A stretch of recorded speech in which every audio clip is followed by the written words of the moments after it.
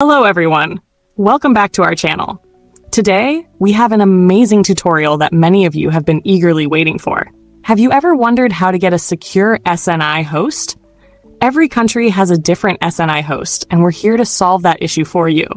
By the end of this video, you'll learn how to create and connect an SSH TLS server using an SNI host with the HTTP Injector app. Stay tuned till the end.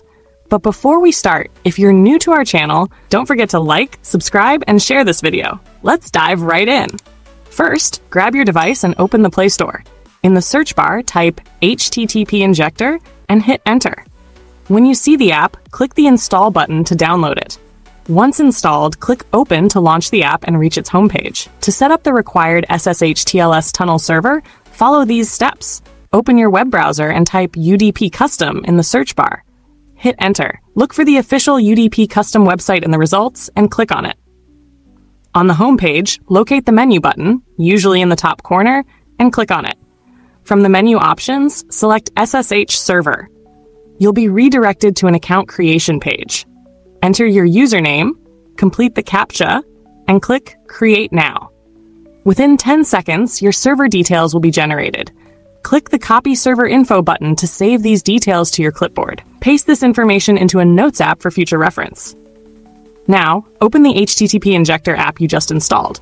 On the homepage, click the arrow icon below the Start button to open the configuration page. In the TLS Type section, make sure SSH Secure Shell is selected. In the Connect Form option, choose TLS SSL Stunnel and check the appropriate box. Then click Save. Next, click the Settings icon at the top to expand the list and select SSH Settings. A new window will open. Paste the host, port, username, and password you saved earlier into the respective fields. Once done, go back to the home page. To add the SNI host, click the pencil icon on the home page. A small window will pop up. Here you can either write invalid host or paste the invalid SNI host you have. Alternatively, copy an SNI host from the link provided in this video's description. After adding the SNI host, click Save. Finally, after setting everything up, click the Start button on the homepage. The app will connect using the secure SSH TLS, Stunnel server, and SNI host. And that's it!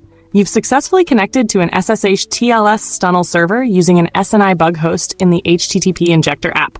If you found this tutorial helpful, don't forget to like, subscribe, and share this video. Thank you for watching, and we'll see you in the next video.